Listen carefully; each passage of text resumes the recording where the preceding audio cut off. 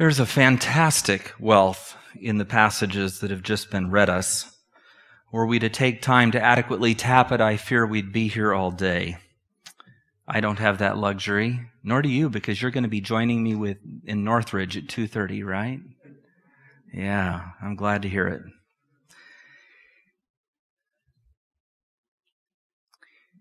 We live in an interesting era.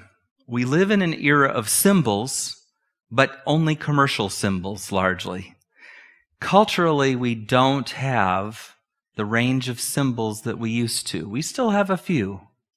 Most Americans still understand the meaning of a flag.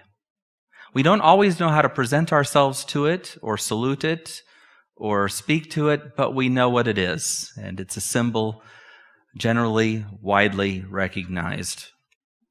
But we've lost connection with many other symbols, and I fear someday Christians might lose connection with the symbols that connect them, bind them, and tie them spiritually and intellectually and historically to a past that's rich and deep and meaningful and powerful. You see, part of a reasonable faith goes beyond the literalisms and sees the symbolic. Part of a reasoned faith knows that there's a depth beyond the superficial that we might read. Take, for example, our Leviticus text. It's a standard text of covenant and blessing, or covenant and threat of curse. In this particular case, it's an admonition to keep certain commandments. Don't create for yourselves idols of wood and stone, precious metal. Don't bow yourselves to them. These fundamental oddities to us translate in the modern context into something else: materialism, hedonism, addiction. So first of all, we must take the old and appropriate it symbolically into the new. But more importantly, the idols themselves, those things that we elevate in our lives above and beyond God, are symbols of something very wrong in all of us. The tendency we have to deny the place and primacy of the Creator and the Redeemer. When God made us, when He fashioned us of dust, when He breathed into us the breath of life, when He interacted with us, when He helped us to see reality by naming it as the animals were brought to man. Through creation, God said, here's your path to joy and peace and life. And we chose otherwise. And ever since then, God's been struggling to help us regain our focus. We're so desperate for something to see and hold on to. We're so desperate that the time we spend working and the money we earn count for something, that we cling to symbols of wealth and status and power. We cling to the comforts of our material world and existence. We make for ourselves idols that we don't even know we're worshiping. And God says, no. Look to my face. Look to me for meaning. Look to me for comfort. Look to me for hope, peace, security. Look to me to provide for your blessings and your way. This is the order of things. These images spoken of in Leviticus of wood and stone are mere symbols of our inability to live in fidelitous relationship with God. They're symbols of our tendency to forever run to the material and to forget that the greater reality sometimes is the one we do not see, or the one we have to work to see, the one we look for in nature, the one we look for in the smiling face next to us. Our next passage in Numbers correlates with the John passage, and so I'm going to skip over that and go straight to the 1 Peter passage, which connects a little bit better to Leviticus 26. It was just read to us, so I won't repeat it all. But in 13 to 21, we have another admonition to holiness. But I want you to listen to the symbolism embedded in this one. In verse 18, it says, For you know that it was not with perishable things, such as silver or gold, that you were redeemed from the empty life handed down to you from your ancestors. Right there we have a probable allusion to these material idols that we make. We haven't been redeemed by something inanimate. We haven't been redeemed by our wealth. We haven't been redeemed by that which we hold physically precious to us. We have been redeemed, it says, verse 19, with the precious blood of Christ, a lamb without blemish, a lamb without defect.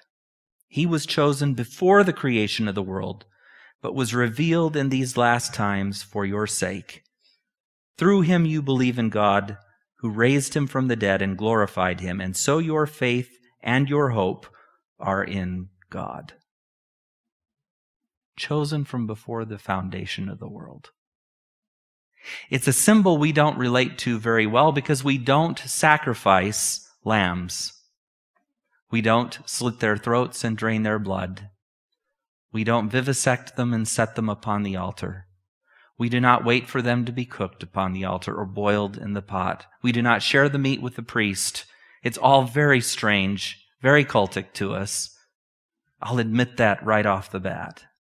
But this ancient type finds its antitype in Christ, who is called the Lamb that takes away the sin of the world. Just as it was understood in Hebrew times that the sacrificed lamb took away the sin of the sinner, the repentant, the one who brought that lamb. So Jesus stands as the lamb sacrificed for all time.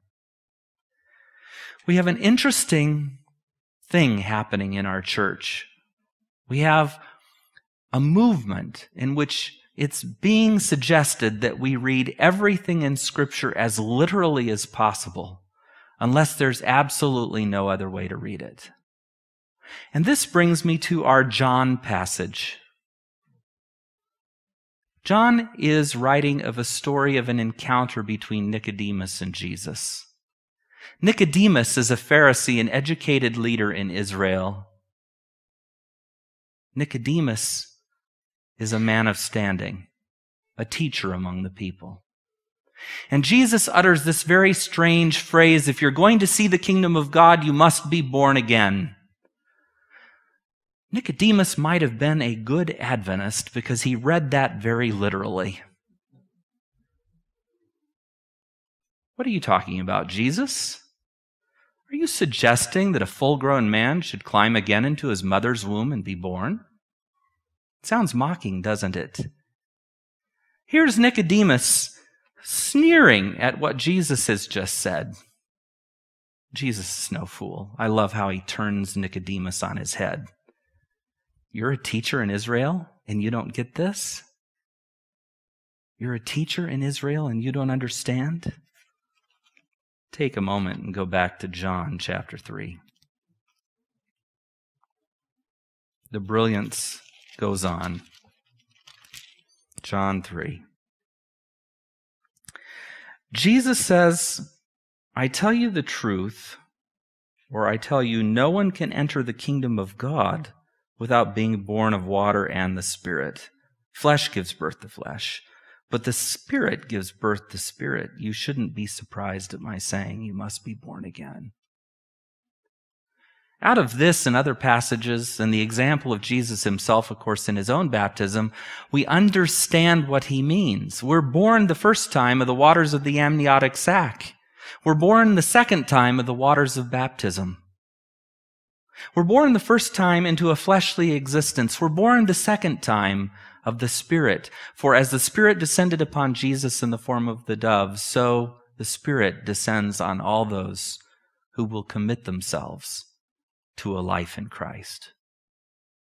It is God's gift to us.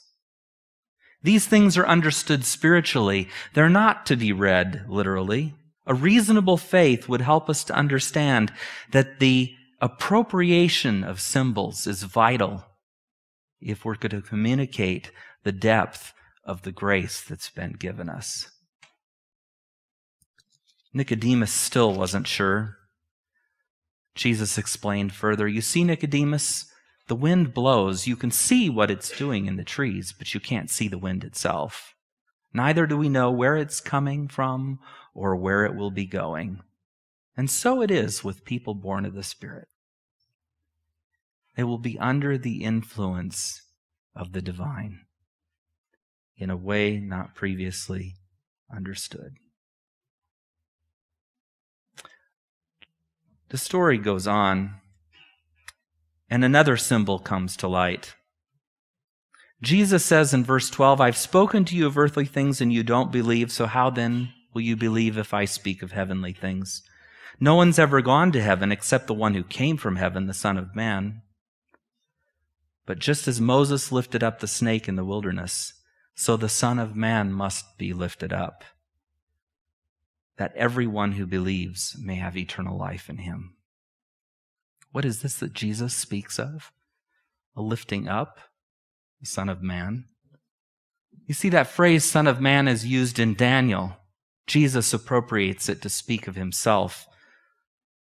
And this notion of a snake lifted up, this goes way back in Israel's history. Another symbol of God's grace. We had an inkling of that as we read Numbers 21. If you'll turn to Numbers 21, we'll take a quick look.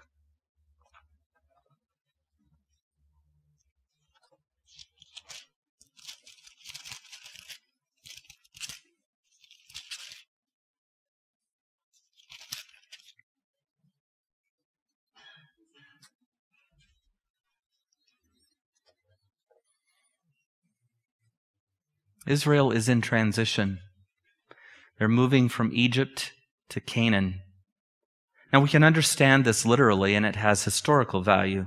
But we can also understand this spiritually. We're in transition.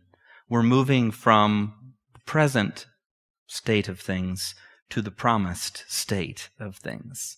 We're in transition from our place where we have been enslaved by sin to a place of grace and freedom. We're in transition from bondage to sin, to being servants of Christ. And yet he says, "I don't call you servants any longer. I call you friends and brothers and sisters." We're on a journey to something entirely new, just as was happening with Moses and with his group of people leaving Egypt. They're journeying along the Red Sea around to Edom, but the people have grown impatient. Ever happened to you? It's the old "when will we get there" routine. They're like a bunch of kids in the back of a station wagon or a minivan going, "Mom, when are we going to get there?"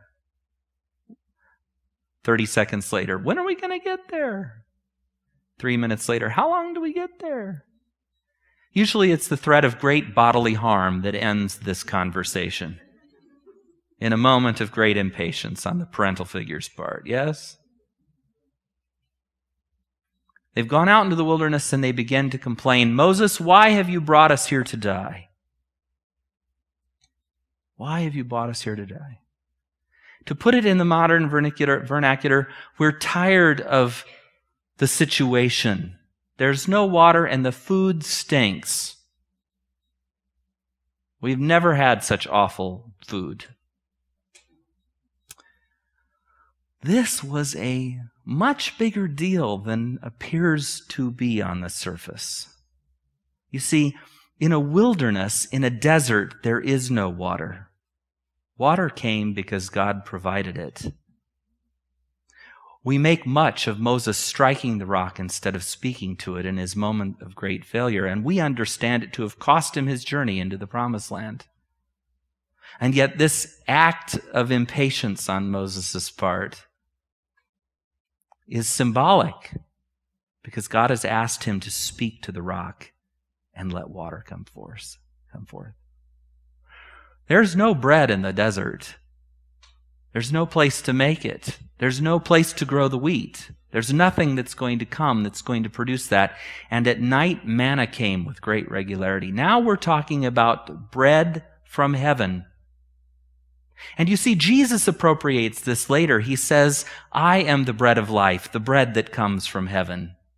I am your manna. When Israel complained about the food, when they complained about the bread, when they said it's intolerable, they were literally telling God that His provision of grace was not adequate for them. And so often we do the same. It was a tremendous rebellion. It seems innocuous, complaining about the food. It was my hobby at Monterey Bay Academy to complain about the food. It was my pastime and my pleasure to complain about the food at Monterey Bay Academy. This is different. This was a people rejecting the provision and the grace of God, and the symbol that would later be appropriated in services like today as Jesus becomes the bread of life. In light of this terrible uprising and sin, this complaining and rejection, the text says the Lord sent venomous snakes into their midst. Many were bitten and died. So they came to Moses and they said, it's not going very well for us. What can you do? God went to Moses and prayed for the people, and the Lord said, make a snake and put it up on a pole. Anyone who is bitten can look at it and live. So Moses made a bronze snake and put it up on a pole, and then when anyone was bitten by a snake and looked at the snake, the bronze snake, they lived. Anybody seen that symbol in today's world? We see the bronze snake on a bronze cross or pole as a symbol of the medical field, do we not? Military insignias and other places. Thousands of years later, the snake on a pole still represents healing and grace. It still speaks to us from ancient times. And it's appropriated in the gospel. If I be lifted up, I will draw all men to myself. Look at me and find life, Jesus says. For I too will be put up on a pole. I too will be hung before you. Type, antitype, symbol. It's amazing what is here, the depth and the breadth and the value and the scope. I hope that you won't be a people who settle for the shallowest of reeds in your devotions. I hope that you will not be a people that seeks always to literalize what it is that you find. That you be a Jesus and not a Nicodemus. What, you mean I have to enter again into my mother's womb? Smart aleck. No. Spiritual things are spiritually understood. And so it goes. We appropriate symbols, we appropriate type and antitype and archetype, and we continue in this journey grounded in years of tradition. And so it is with that I would dismiss you at this time to engage yet another symbol. Jesus, at Passover time, gathered with his disciples, who had forgotten to hire a Shabbat Goyim, stripped himself, put on a towel, and began to wash the disciples' feet. And he commanded that we do the same. And so I dismiss you to do just that. Fireside room, we have the women. MPR, we have families. And out here in the courtyard to my right, your left, we have service for men. Let's move quickly, and immediately upon completion, please find your way back into the sanctuary so that we can conclude with our communion service. May God bless you.